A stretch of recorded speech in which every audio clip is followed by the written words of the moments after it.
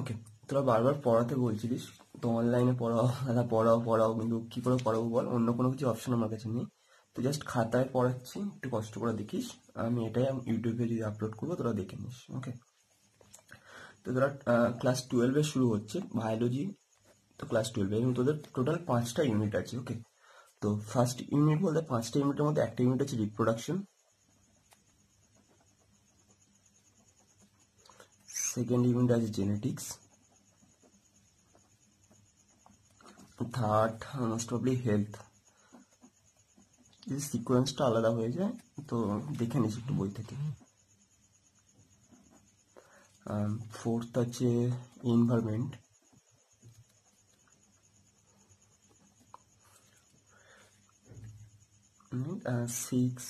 Fifth আছে ecology.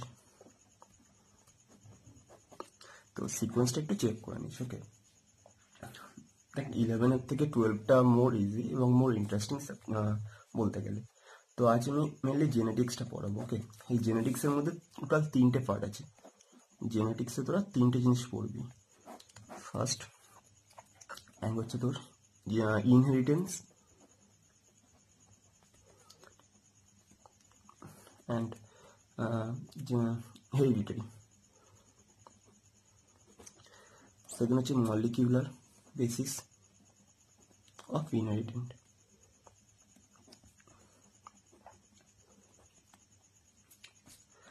Third হচ্ছে evolution. Sorry, ওকে, আজ আমরা মলিকুলার বেসিস অফ ইনহেরিটেন্স পড়বো। ওকে, তো শুরু করা যাক।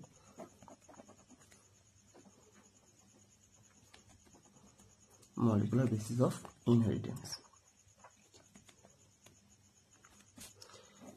এই চ্যাপ্টারটাতে কি কি আছে মেনলি, আগে চ্যাপ্টারটাতে কি কি আছে পড়ে নি। যেমন 11-এ পড়েছিলাম কোনো সিস্টেম পড়ার আগে একবার সিস্টেমটার জেনারেল কাজ কি, তারপর সিস্টেমের মধ্যে কি কি অর্গান আছে, সেই অর্গানগুলো ইন্ডিভিজুয়াল ফাংশন, মানে আগে যেমনভাবে পড়েছিলাম এতদিন ধরে একটা জিনিস চ্যাপ্টার পড়ার আগে বেসিক কি পড়তে যাচ্ছি সেটা জেনে নেবো, তারপরে প্রত্যেকটা পার্ট পার্ট ধরে ধরে পড়বো। ওকে, তো মলিকুলার বেসিস অফ ইনহেরিটেন্স জিনিসটার মধ্যে কি আছে না, ইনহেরিটেন্স বা জেনেটিক্স তোরা ক্লাস 10-এ পড়েছিলিস কিছুটা। সেখানে কি জেনেটিক জিন নিয়ে কাজ বাজ হয়, একটা যে বৈশিষ্ট্য বা একটা ক্যারেক্টার একটা জেনারেশন থেকে একটা জেনারেশনে ভ্যারি করে, মানে মায়ের বৈশিষ্ট্য কি করে তার সন্তানরা পায়, সন্তানের বৈশিষ্ট্য কি করে মারা পায়, এরকম একটা ব্যাপার পড়েছিলিস। তো এখানটা সেটাকে ডিটেলসে একটু পড়তে হবে। তো এখানেকার মলিকুলার বেসিস অফ ইনহেরিটেন্স এর মধ্যে গেলে ফার্স্টে আমরা কি টপিকগুলো পড়বো সেটা কি, প্রথমে আমরা ডিএনএটা কি, ডিএনএ না আরএনএ, এটা একটু ডেসক্রাইব করবো। হয়তো মোটামুটি তোরা 11-এ বায়োমলিকিউলসও পড়েছিস। তারপর ডিএনএ তৈরি হতে পারে, সেটা কিভাবে তৈরি হচ্ছে ইন্ডিভিজুয়াল প্রসেস। ডিএনএ থেকে আরএনএ তৈরি হতে পারে এবং আরএনএ থেকে প্রোটিন তৈরি হতে পারে।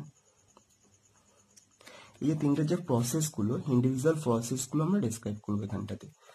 সাথে আরো কিছু এক্সট্রা আছে, দুটো জিনিস, একটা হচ্ছে হিউম্যান জিনোম প্রজেক্ট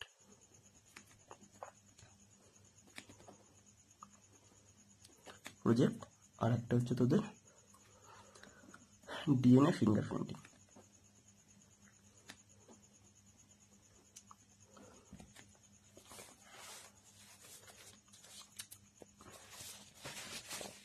বুঝলি তাহলে কি কি বললাম? টোটাল জেনেটিক্সের 3টে চ্যাপ্টার আছে, একটা হচ্ছে inheritance R হেরিটেরি, molecular basis of inheritance R evolution. এই চ্যাপ্টার একটু বোঝার আছে মেনলি, তো এটা থেকে আমরা শুরু করলাম।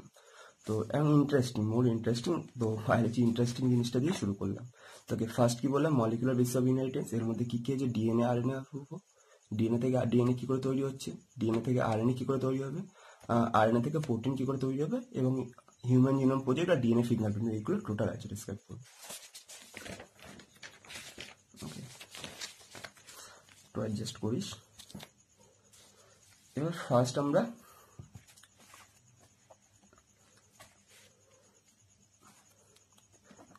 ডিএনএ জিনিসটা নিয়ে পড়বো। ওকে, ডিএনএ কি, একটা নিউক্লিক অ্যাসিড।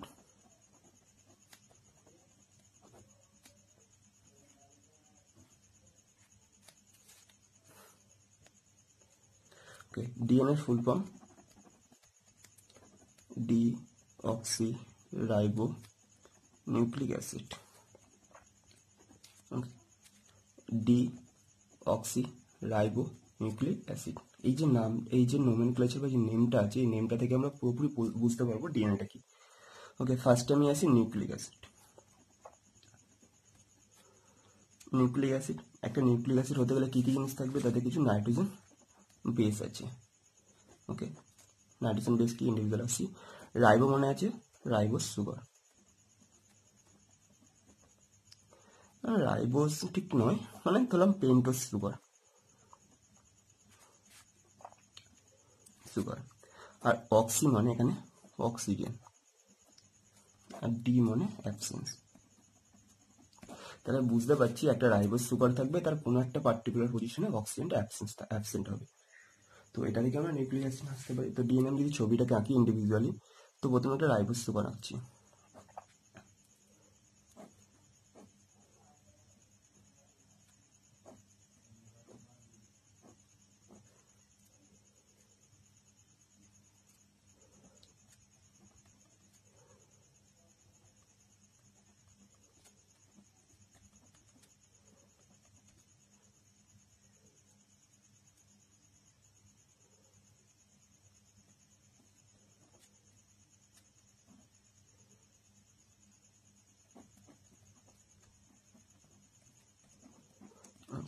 এটা 1 নম্বর, এটা 2 নম্বর, 3, 4, 5। ওকে, আর এটাকে 1 নম্বর না বলে এটা 1 prime, 2 prime, 3 prime, 4 prime, 5 prime. কেন প্রাইম বলে সেটা পরে আসছে। এবার এই যে 2 নম্বর পজিশনটাতে, এইখানটাতে এটা হচ্ছে রাইবোস সুগার। ওকে, এবার এই রাইবোস 2 নম্বর পজিশনে যদি একটা অক্সিজেন না থাকে, তো অক্সিজেনটা বাদ চলে যায়, তাহলে কি পড়ে থাকে,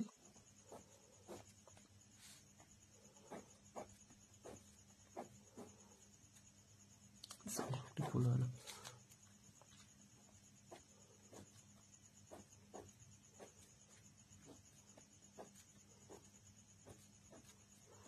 এইচ, ওএইচ।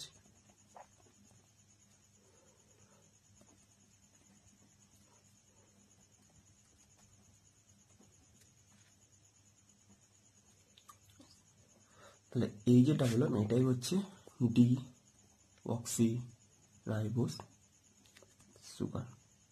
ওকে, এবার এই কি করলাম, এর সাথে আমার এর সাথে কি 1 নম্বর কার্বন, 1 নম্বর কার্বনের সাথে একটা নাইট্রোজেন বেস যুক্ত হবে, এবং এই যে 5 নম্বর যে কার্বন আর 5 নম্বর যে কার্বন, এর সাথে আমার একটা ফসফেট যুক্ত হচ্ছে।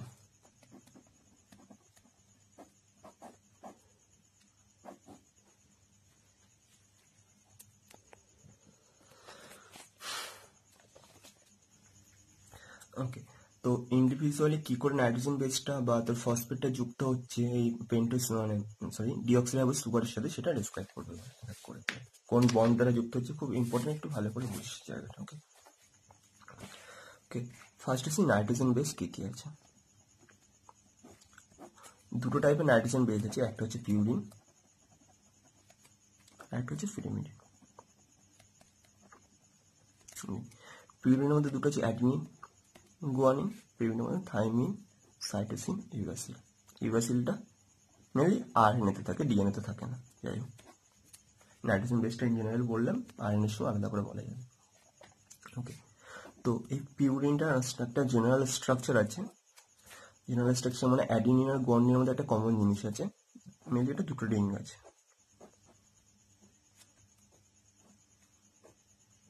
ওকে, এখানটাতে নাম্বারিংটা হচ্ছে এখান দিয়ে শুরু হচ্ছে 1, 2, 3, 4, 9। এবার কি এই নাম্বারিংটা কেন ইম্পর্টেন্ট, কারণ এখানে কিন্তু 1, 2, 3, 4, 5, 6 করে আছে বলে, আর সেই জন্য পেন্টোজ সুগার যখন এঁকেছিলাম সেখানে কিন্তু 1, 2, 3, 4, 5 আছে। যেহেতু একইভাবে না মানে মিক্সড আপ হয়ে যায়, সেই জন্য ওটাকে 1 প্রাইম, 2 প্রাইম, 3 প্রাইম বলা হয়, এখানে 1, 2, 3, 4, 5, 6 করা হচ্ছে। ওকে, সেই জন্য জাস্ট দুটো নামের কনভেনশনাল টেকনিক। ওকে, যদি কেউ বলে এটা কেন 1 প্রাইম হলো না, ওটা কেন 1 প্রাইম হলো, ব্যাপারটা একই না, যে কোনো একটাকে 1 প্রাইম করা হয়েছিল আর একটাকে অন করা হয়েছিল না, দুটো যদি না মিক্সড আপ হয়ে যায়। ওকে, তো এর এই 1 নম্বর, 3 নম্বর, 7 আর এই 9, এই পজিশনগুলোতে নাইট্রোজেন বেস থাকে। নাইট্রোজেন বেস প্রেজেন্ট থাকে, সরি নাইট্রোজেন বলছি, নাইট্রোজেন প্রেজেন্ট থাকে, এটা পুরোটাই তো নাইট্রোজেন বেস। এখানে 1, 3, 7, 9 এর মধ্যে নাইট্রোজেন থাকে। ওকে, 1, 3, 7, 9। ওকে, তো এবার এর সাথে কোনো কিছু অ্যাড হয়ে, কোনো আলাদা এক্সট্রা কম্পাউন্ড অ্যাড হয়ে, কোনোটা অ্যাডিনিন নাম হচ্ছে, কোনোটা গুয়ানিন নাম হচ্ছে। মনে রাখতে বলে তোরা বই থেকে স্ট্রাকচারগুলো মনে নিস, দেখে নিস। আমার মনে নেই, ভুলে গেছি, তোরা দেখে নিস বই থেকে একবার। ওকে, এবার আসছি পিরিমিডিন।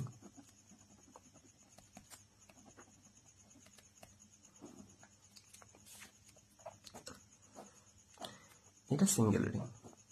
তো এখানকার একটু প্রবলেম হচ্ছে, না এখানে দুটো নাইট্রোজেন বেস থাকে, এখানে একটা থাকে, এখানে একটা থাকে, এবং নামকরণটা এখান থেকে শুরু হচ্ছে, 1, 3, একই ব্যাপার। বাট এটা ফার্স্ট থেকে লেখা হয়েছিল একটা অন্য কারণে, এখানে একটা কারণে। কারণটা কি আমি আসছি পরে। ওকে, তাহলে কি বললাম, পিউরিন আর পিরিমিডিন। পিউরিনের দুটো রিং, 1, 2, 1, 3, 7, 9 এই 4টে পজিশনে নাইট্রোজেন বেস থাকে। পিরিমিডিনে 1 আর 3 নম্বর পজিশনে নাইট্রোজেন বেস থাকে। ওকে, এবার কি হলো, আমি এই নাম্বারিং গুলো কেন করলাম, বা নাইট্রোজেন বেসগুলো কেন, ইম্পর্টেন্সটা কেন, বা এখানে কেন 1, এখানে কেন নিচে একটা ঘুরে গেল, কারণটা কি, এই যে 9 নম্বর নাইট্রোজেন বেস আছে এর সাথে, এবার আমি একটু আগে বললাম এই পেজটাতে দেখ, এই জায়গাটাতে বললাম যে এই সুগারের সাথে আমার নাইট্রোজেন বেস যুক্ত হচ্ছে। নাইট্রোজেন বেস মানে কি, কোনো একটা পার্টিকুলার নাইট্রোজেনের সাথে যুক্ত হবে। এর যে কার্বনটা, এর কোনো নাইট্রোজেনের সাথে যুক্ত হবে। এই কোন নাইট্রোজেনের সাথে যুক্ত হবে এটা ডিপেন্ড করছে এই কোন নাইট্রোজেনের সাথে যুক্ত হচ্ছে, তার জন্য এই নাম্বারিংটা। ওকে, এখানে যে 9 নম্বর নাইট্রোজেন কার্বন, এখানকার যে 9 নম্বর নাইট্রোজেনটা আছে পিউরিনে, এই 9 নম্বরের সাথে আমার কার্বন C1 যুক্ত হচ্ছে, আর পিরিমিডিনের ক্ষেত্রে 1 নম্বরের সাথে যুক্ত হবে। ওকে, কি বললাম কেন নাম্বারিংটা ইম্পর্টেন্স, এই যে 9 নম্বর কার্বন, এর সাথে আমার ডিঅক্সিরাইবোজ সুগারের কার্বন, যে ফার্স্ট কার্বন সেটা যুক্ত হচ্ছে, আর এর সাথে আমার ডিঅক্সি রাইবোজিক সুগার তার 1 নম্বর কার্বনের সাথে এখানকার 1 নম্বর নাইট্রোজেনটা যুক্ত হচ্ছে। দুটো সিকোয়েন্স কিন্তু আলাদা, কখনো এখানে নয়, কখনো এটা নয়। যখন আমি 12-এ পড়তাম তখন আমারও কনফিউশন হতো, এইখানে না এখানে যুক্ত হবে। তো ভালো করে দেখবি, এটার 1 নম্বর কিন্তু এখান থেকে শুরু হচ্ছে, আর এটার 1 নম্বর কিন্তু এখান থেকে শুরু হচ্ছে। ওকে, তো এবার আমি একেবারে ফসফেটটা বলি, তারপরে একসাথে স্ট্রাকচারগুলো কিভাবে তৈরি হচ্ছে বলছি। এবার ফসফেটটাকে H3PO4 লেখে, স্ট্রাকচারটা তোরা কেমিস্ট্রিতে পড়েছিস, তো যাই হোক সেটা নিয়ে বলার দরকার নেই। এটা OH, এবার ইন্ডিভিজুয়ালি কি করে যুক্ত হচ্ছে, তার আগে একটা দুটো বন্ডের নাম তো জানতে হবে। একটা দুটো বন্ড বলি, মানে কোন বন্ডটা কি টাইপের বন্ড, এগুলো কোশ্চেন বারবার কোশ্চেন এসে, মানে কি টাইপের বন্ড, কোনটা গ্লাইকোসাইডিক বন্ড, কোনটা তোর স্টারিক বন্ড, এগুলো জানতে হবে। তো ফার্স্ট হচ্ছে গ্লাইকোসাইডিক বন্ড।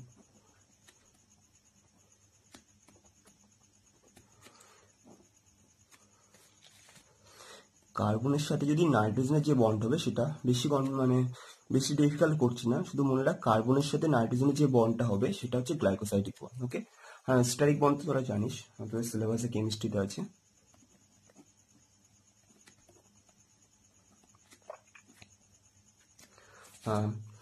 অ্যালকোহল আর অ্যাসিড। তো এখানটাতে তোর যদি আমি OH আর এই ফসফরিক অ্যাসিড দ্বারা বন্ড হবে, মানে যেটা তোর OH P OH, তাহলে এই যে বন্ডটা তৈরি হচ্ছে এটা হচ্ছে স্টারিক বন্ড হবে। তাহলে আমরা বুঝতে পারছি কার সাথে কোনটা, যদি তাহলে বুঝতেই পারছি সুগারের সাথে নাইট্রোজেন যুক্ত হবে যে বন্ডটা দ্বারা, সেটা হচ্ছে আমার গ্লাইকোসাইডিক বন্ড। মানে সুগার প্লাস নাইট্রোজেন বেসটা যুক্ত হচ্ছে গ্লাইকোসাইডিক বন্ড দ্বারা, আর সুগারের সাথে ফসফরিক অ্যাসিড যুক্ত হচ্ছে তাহলে স্টারিক বন্ড দ্বারা, কোনো কনফিউশন না হয়। ওকে, তো এবার ফার্স্টে আসি, পার্ট পার্ট করে আমি একটা বন্ডটা দেখিয়ে দিলে, একটা দেখালে তোরা বাকিগুলো বুঝতে পেরে যাবে।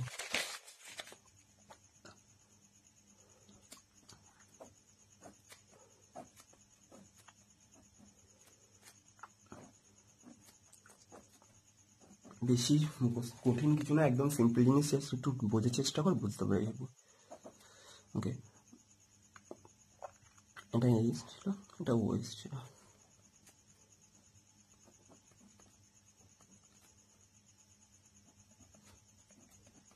এইটা না বুঝলে তো ডিএনএ থেকে ডিএনএ যে তৈরি না, ওটা বুঝতে একটু ডিফিকাল্ট প্রবলেম হবে, সেই জন্য আগে এটা বলে দিচ্ছি, তারপরে ওটা যাবো। তো তো এই যে এটা 1 নম্বর কার্বন বলেছিলাম, তাহলে এর সাথে আমার একটা নাইট্রোজেন বেস আছে। নাইট্রোজেন বেসটা এখানে আর স্ট্রাকচার আঁকছি না। নাইট্রোজেন বেস, তাহলে এর মধ্যে একটা বন্ড তৈরি হচ্ছে।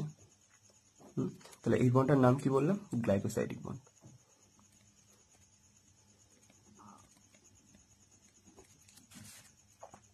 আর এখানটাতে কি ফসফেট আছে।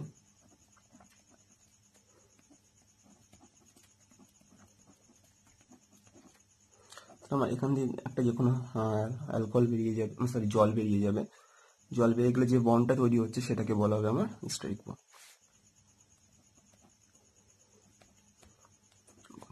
ওকে, এবার দেখ এই যে এটা কি তাহলে সুগার, সরি এই যে সুগার, এটার সাথে আমার এই নাইট্রোজেন বেস দুটো যুক্ত হচ্ছে, তাহলে এটাকে বলা হচ্ছে আমার নিউক্লিওসাইড হলো। আর নিউক্লিওসাইডের সাথে যখন নিউক্লিওসাইড এর সাথে যখন আমার এই ফসফেটে যুক্ত হচ্ছে, এই পুরোটাকে একসাথে বলা হয় আমার nucleotide.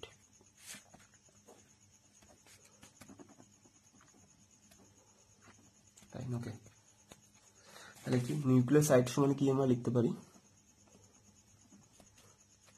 Nitrogen base plus deoxyribose sugar হলো। আর নিউক্লিওসাইড কি, সরি বলবো নিউক্লিওটাইড। নিউক্লিওটাইডটা কি হবে? Nucleoside plus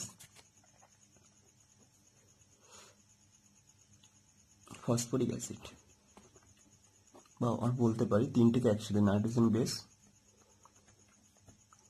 sugar, pentose sugar plus phosphoric acid, এটাকে একসাথে বলা হচ্ছে আমার নিউক্লিওটাইড।